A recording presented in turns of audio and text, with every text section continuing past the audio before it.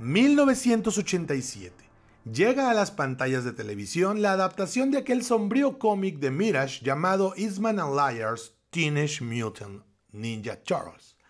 Aunque bajo la dirección creativa del grandísimo David Wise, que paz descanse, esta adaptación se llenaría de colores, diálogos geniales, personajes entrañables, vehículos y accesorios deseables para todos los niños de la época. 1988. Playmates Toys, la subsidiaria gringa de la matriz que estaba en Hong Kong, produce y lanza las figuras de acción de las tortugas ninja. Pues ese era el plan desde el principio, vendernos hasta lo inimaginable. Y así fue hasta el 97, al menos en una primera etapa. Y hoy vamos a revisar el primero de varios packs dobles que volvieron a la luz este año, gracias al tío Amazon, y comenzamos con este pack de Leonardo y Rocoso. Yo soy el Youl y ahí les va lindo.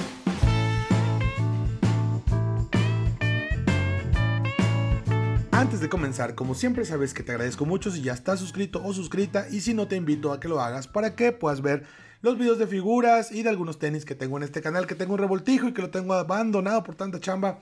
Pero bueno, se pone bueno cuando hay, está chido. La caja está bien bonita, con todo ese diseño retro, vintage que nos trae tantos recuerdos. Entonces la ventana gigante ya deja ver que son dos figuras. Y bueno, vamos a verla con un poquito más calma. Ahí dice Leonardo. Y me recuerda mucho estas que habían salido hace unos, ¿qué será? 5 o 6 años. Que eran individuales y que yo alcancé a comprar todas. En este caso aquí está bien. Mira, tenía como una textura de alcantarilla. Tenía las figuras ahí. Bueno, yo lo compré a todos, a las 4 figuras y estos 2 maleantes. Esta la logré comprar, pero las dejé en su caja por alguna razón, porque en ese tiempo no tenía una colección tan grande y no tenía muebles, entonces están guardadas en el closet y ya nunca las quise abrir porque dije, bueno, pues no sé, como que la escala y todo. Ahora que volvieron a salir en empaques dobles, dije, bueno, pues menos la voy a abrir, no supe. Como ya tengo a este, pues ahora quiero los demás. ¡Ah! Por eso es que compré este paquete y ahí viene el tetanoso para sacarlo a respirar. Ahora sí, aquí vemos que dice las tortugas, bueno, los caparazones, y tiene ahí alguna semblanza, ¿no? Ya saben que te habla de cada uno de ellos, te los vas describiendo, y bueno, te dice qué onda con Donatello, qué onda con Miguel Ángel, qué onda con Rafael, etcétera, etcétera, etcétera.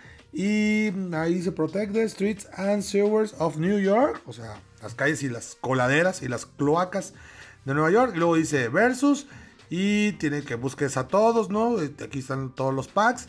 Y dice aquí The Rebels. Y también tiene un poquito pues la semblanza de Shredder, que está en el clan del pie y todas esas cosas. Aquí le pueden poner un poco de pausa y leer más o menos lo que dice, porque luego yo no me da tiempo de leerlo y ahí la ando regando. Pero bueno, eso está padre del empaque de esta nueva versión. Dice Playmates y las edades que debes tener. La anterior, no me acuerdo si decía Playmates, pero yo pensaba que esta es la marca Spin Master, pero luego ya viéndolo acá abajo, sí dice Playmates. Entonces, pues son las de siempre. Ahora sí, vamos a sacarlo a respirar. Miren qué bello momento en el que... ¡Ah, su mecha! No sé cuántas cosas vienen, pero ya las olí.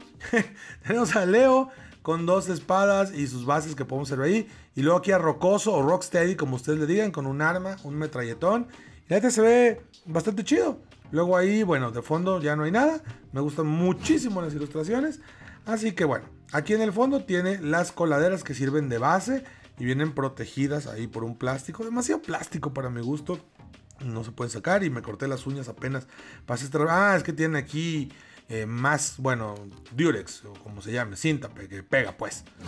Ahora sí, ya que la quité, vamos a ver. Es que todo esto es demasiado desperdicio de plástico, pero bueno, aquí está la base que dice Rocksteady y tiene como la textura de una alcantarilla.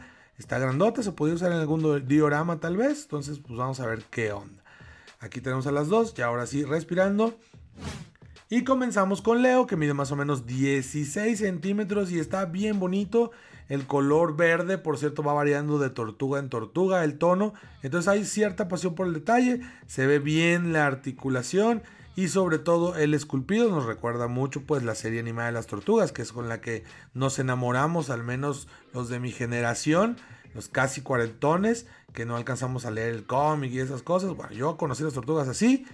y así las amo. Aquí la tenemos al buen Leo para empezarlo a manosear y ver pues si nos late o qué tiene o qué le falta. Y pues vemos que el plástico se siente de muy buen material. Yo por ella tenía algunas de estas figuras porque les digo, de hace 4 o 5 años que salieron, tal vez más. Yo ya las tenía, algunas abiertas y bueno, miren qué bonita la banda de aquí atrás. Pues yo creo que está cumplidor, ¿no? Se ve bastante bien. ¿Ustedes qué opinan?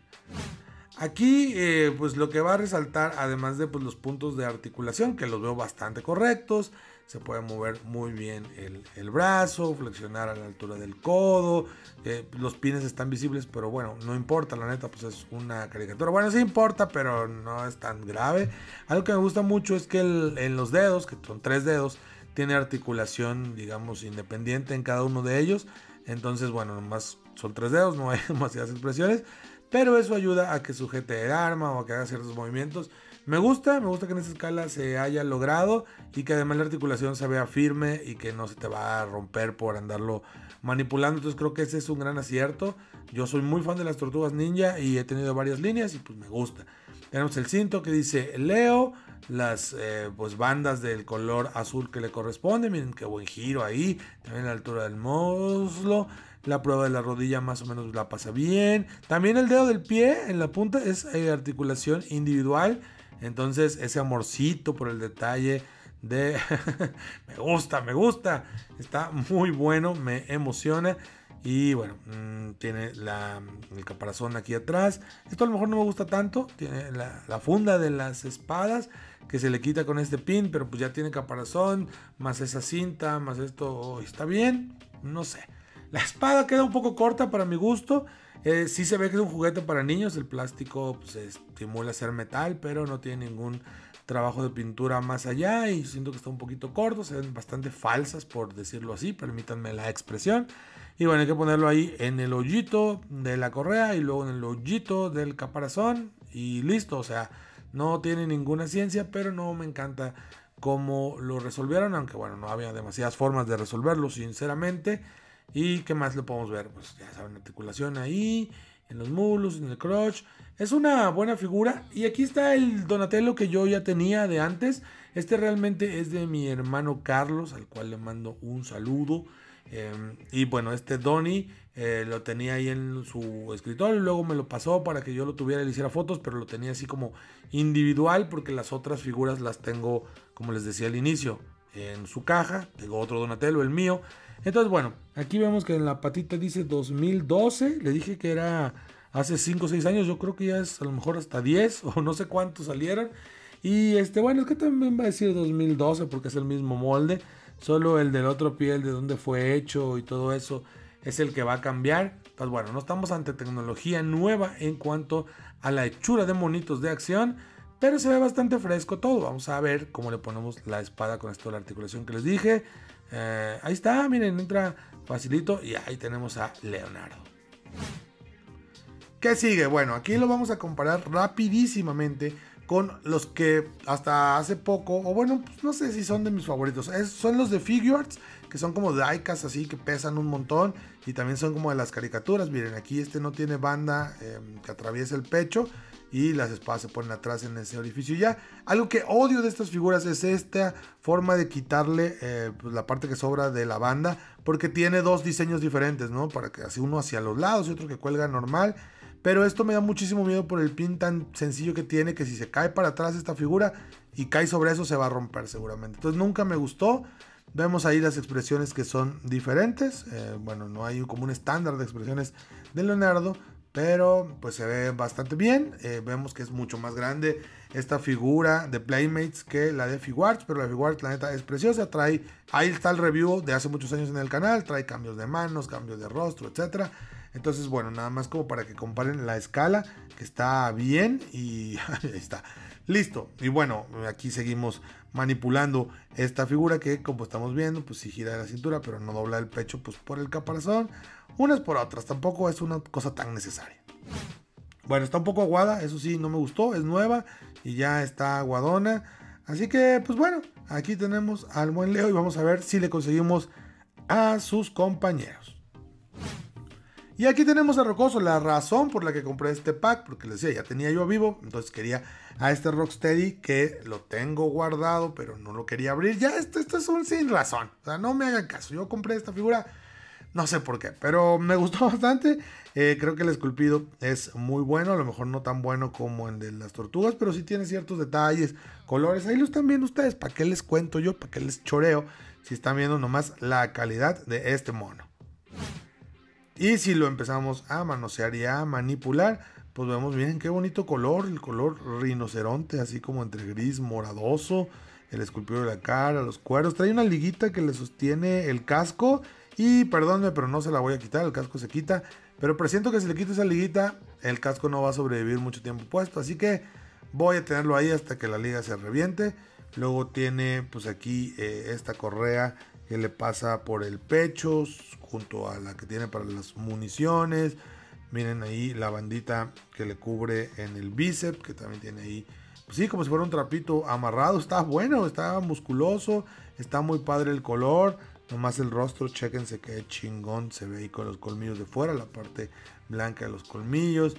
Luego ahí donde tiene las balas o cómo se pueden llamar, pues sí, las municiones de su arma, el pantalón camuflajeado, así camo, eso siempre me gustó bastante, y estas conchas de tortuga que le protegen ahí los muslos y pues es cruel al mismo tiempo. Y bueno, pasa muy bien la prueba de la rodilla, no tiene tanta articulación, ahí gira la bota, o sea, está bastante cumplidor y sobre todo se parece al que de las caricaturas, ¿no? A lo mejor un wash ahí en la botita nos pudiera servir, los cordones, la suela a garracaca que tienen siempre las botas. Está bien perro mira aquí el cinturón de Escuela Secundaria Técnica Semilleros del Porvenir. En el trabajo está el progreso y en el deporte de la salud. ¿Qué más tenemos aquí? Bueno, pues no tiene demasiados accesorios. Bueno, sí trae un par de armas que ahorita vamos a ver, pero así que le puedas quitar o poner del cuerpecillo, pues no, miren, se articula ahí más o menos de la parte del abdomen, pero sí gira, no de la cintura sino de ahí. Entonces eso nos va a dar chance de varias poses, las orejitas de caballo, pues al final, bueno, de rinoceronte. Y aquí tenemos este ametralladorzón que esto no se le dobla, entonces se ve raro, y además pues es un juguete de niño. Esto está de un gris muy raro, a lo mejor un wash también pues, serviría. Y luego ahí salió Youl, el machetón, la espada, no sé cómo se llame. Aquí las articulaciones de los dedos no se mueven, entonces ya está así como en un grip para poderle poner el arma. No me acuerdo si Rocoso disparaba, creo que sí disparaba. Sí, ya me acordé de una escena donde está ahí tirando.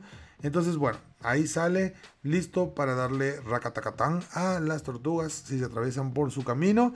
Me caían bien estos villanos por sonsos, entonces aquí lo tengo junto a uno que lo esperó por muchos años, el Vivo, que ya se ve toda la base, la tiene ya toda mugrienta, llena de polvo. Mira, aquí vamos a hacer la comparativa, también dice aquí Vivo, y ahí se ve que una ya está pues cascada y la otra es de un gris nuevo y brilloso.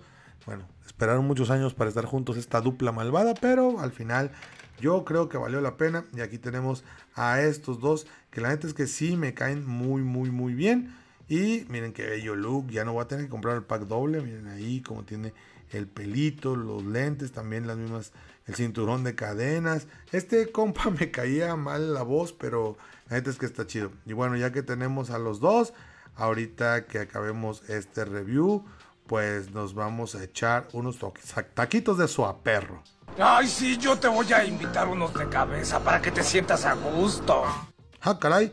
Bueno, aquí está comparado con el Leonardo de Figure Arts que empezamos hace ratito.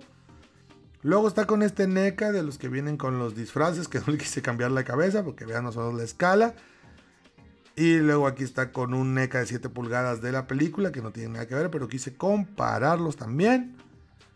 Y para que vieran más o menos el contexto de la escala, aquí está con el Spider-Man Pizza de Marvel Legends.